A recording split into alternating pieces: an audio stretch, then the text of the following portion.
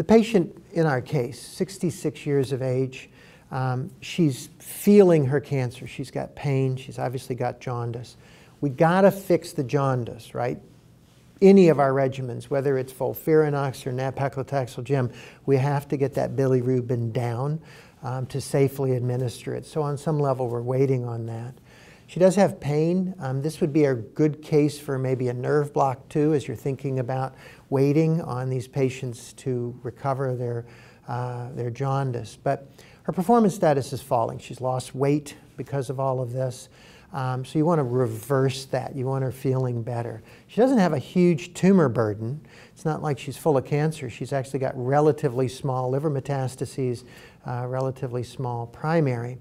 And so our goal here is reversing her cancer. And you've got two tools that are very similar. I always worry about patients like this in giving them three-drug cocktail, FOLFIRINOX, of actually making their performance status worse. It's rare that you make them eat better, that they feel better, that they gain weight. So in a patient where I'm in for the long haul with systemic therapy, I like the two-drug cocktail because it's more likely, in my opinion, to improve their overall performance status because the chemo doesn't beat them up as much. So in this patient, her marginal performance status or falling performance status, loss of weight, pain, those kinds of things make me lean more towards the two-drug regimen than the three-drug regimen. So the two-drug cocktail, the gem, nab-paclitaxel, I mentioned it's a pretty easy regimen to give.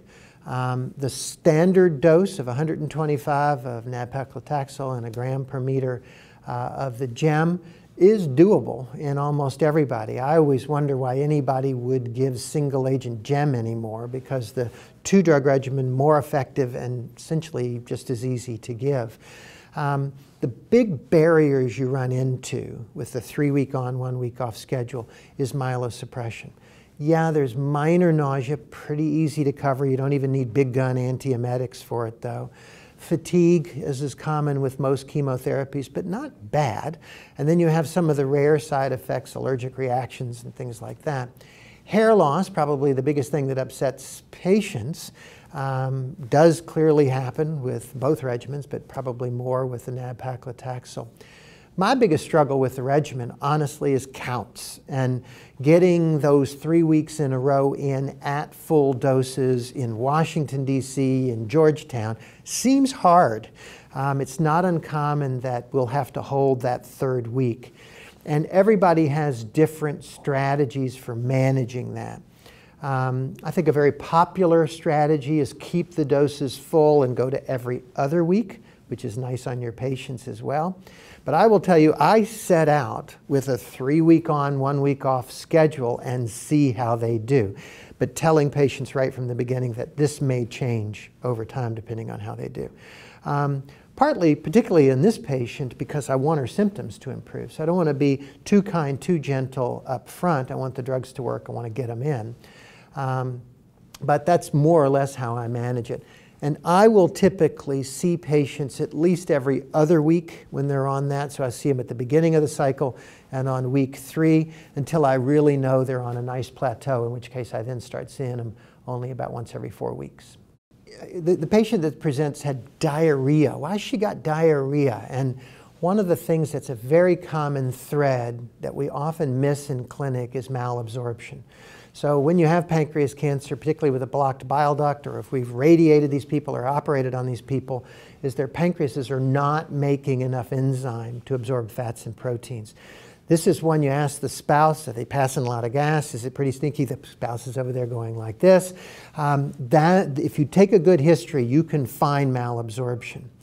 And so we can fix malabsorption through the enzyme replacement. So look for this in a supportive care setting for our patients.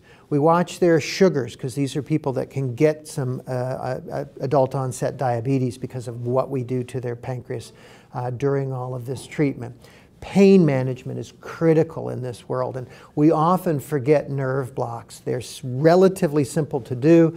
Our IR guys and GI guys like doing them, and so make sure we use our allied professionals to help with overall symptom management.